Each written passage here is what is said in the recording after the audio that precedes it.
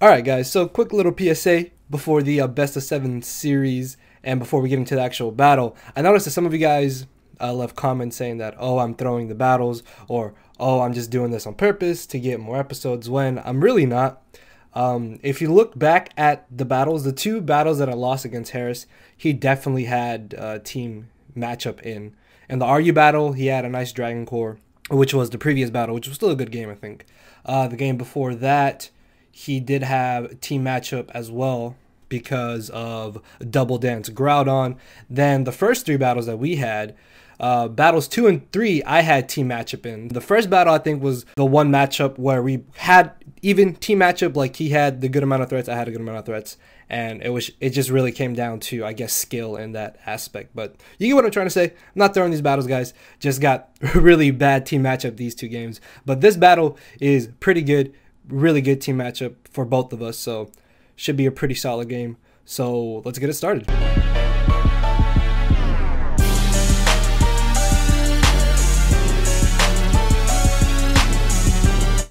¿Qué pasa, YouTube? 6fthax here for you guys today. Game number 6 of the best of 7 series with my boy Harrisisawesome. Now, I did put all the previous battles into a playlist. A link to that playlist will be down below if you guys are going to go check out the previous matches. Now, we did unfortunately take another loss in the previous game. Luckily, though, this matchup, the team matchup, is pretty evenly based. It's good in our favor, and it's also good in Harris' favor. For example, we both have Togekiss, which can destroy each other's squads depending on how things go. Nidoking absolutely wrecks him. Unfortunately, though, Sharpedo absolutely wrecks me late game potentially, so I really have to watch out for that. Also, depending on both of our Cobalion sets, they could sweep either one of us, so that's also pretty cool going into this matchup. So I really felt that we had an even team matchup in this game, as he's going to be leading off with his Entei, and I don't know why I said it like that, I am going to be leading off with my Nidoking.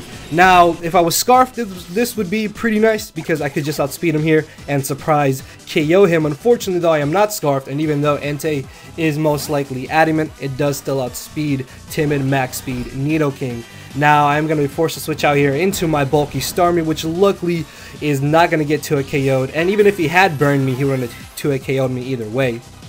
So, I still would have been able to recover off all the damage, which I do end up going for the recover anyways because Starmie is literally the only thing that I have to switch into that Entei, as he does switch directly into his Decidueye, just on the off chance that I maybe did go for the Scald. Not to mention that I really can't do anything to this Decidueye, so I am going to be forced to switch out here, as I do switch directly into my Togekiss. He, oddly enough, goes straight for his Zemu, which I was not expecting at all. And of course, it does turn out to be the Sinister Arrow?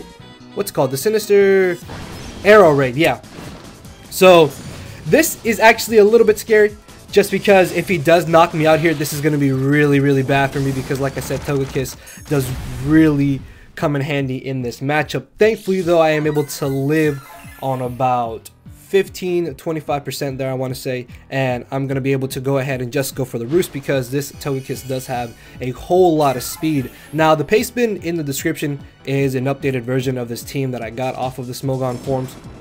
So yeah, the original version of this team is in my team, but I've since changed it up and made it more to my liking. So that's why it'll probably be different than the version I'm using in this battle.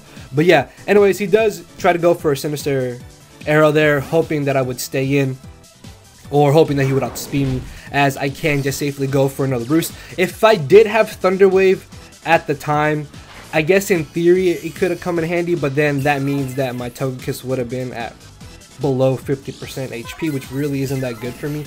So even though I do have Heal Bell during this matchup, Thunder Wave does still kind of come in handy in certain scenarios. Either way, though, it's fine, as I'm going to be able to switch on out of here directly into my Starmie. There's also the chance that he'll miss the Sacred Fire, so that's going to be really nice if it does happen, as he does go for it. He does unfortunately not get the burn again, which if he had burned me, I still would have been able to recover off the damage, so don't think, again, it was that crucial.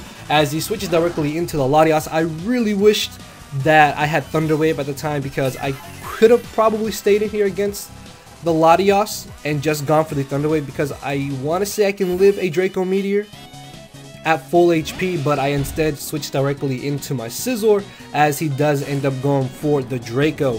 Now, there is a chance that he may have the Hidden Power Fire on this Latios, but because he is at -2, I'm pretty positive that he's not going to stay in and go for it and risk not knocking me out, especially because he now knows that I'm a bulky variant with leftovers. So there's a good possibility that he is going to want to switch on out of here, as I will be able to take advantage of this and go for the U-turn, gaining me a really nice amount of momentum, because what this allows me to do is bring in the mighty threat himself that absolutely destroys Harris's team, and that is Nidoking. I love shiny Nidoking, man. It looks so nice, and I can just click Fire Blast here and I get flinched. I was positive he wouldn't switch into Latios, and then he crits me and just yeah, that really sucks, because Nidoking, like I said, literally 6-0'd him, was easily the biggest threat. Would have got off very important damage on that Cobalion, and then I get flinched and critted. So this is really, really bad.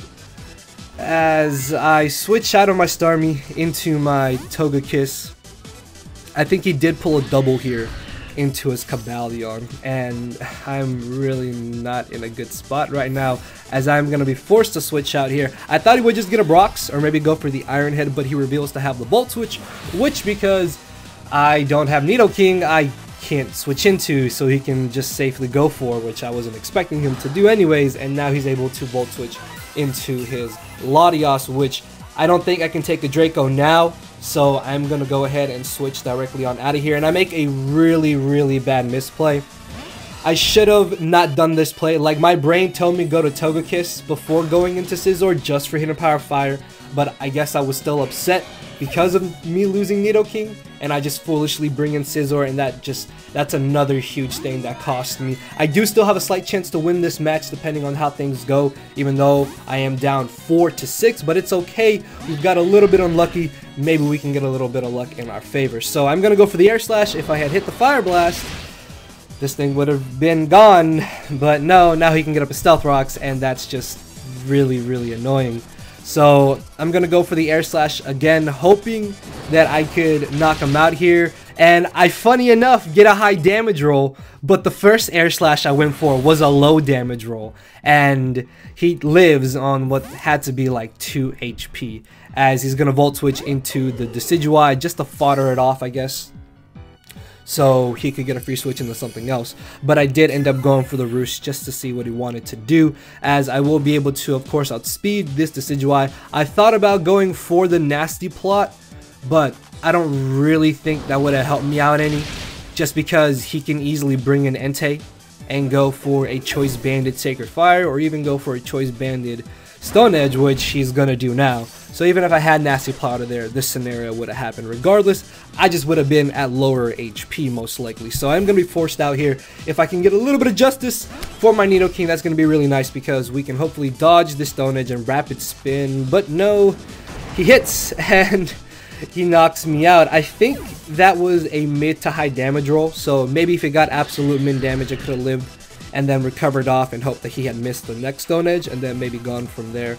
But yeah, I bring in my Cobalion here, which I'm pretty sure he is going to switch out, so I can go for the Stealth Rocks. As for some reason he switches into his Togekiss, I'm not really sure why, and then he is Scarfed. I've not seen a single Scarf Togekiss, and that's just really, really annoying. It's okay though, because we do have Aerodactyl, which can outspeed it even though he is Scarfed, so we can definitely pressure him.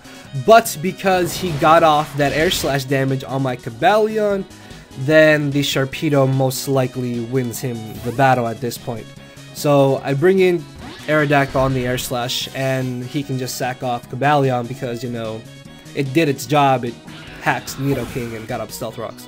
So I'm just gonna safely Mega Evolve here, as he can then just bring in Sharpedo, most likely protect If he brings in Entei, I don't think he knocks me out with an E-Speed, so that's definitely not his play.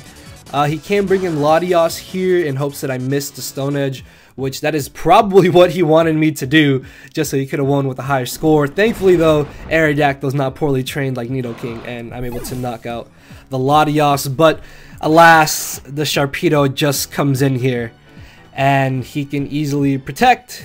Then after the speed boost, Mega Evolve, outspeed, KO Aerodactyl, KO Kibalion, and if I had Thunder Wave on Togekiss, in an ideal world, I could have won if he then missed a Stone Edge or a Sacred Fire with Entei and then I Thunder Waved him.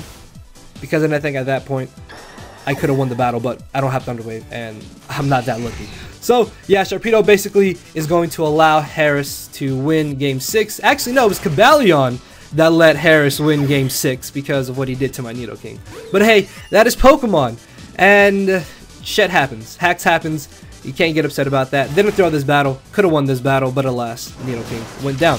Anyways, good game to my boy Harris. We are moving on to a game number 7, which I will hopefully be able to live record, but I don't want to battle too soon because I want to take a little break just because we've lost 3 in a row, and I really don't want to blow a 3-0 lead, man. Like, that's going to be so annoying.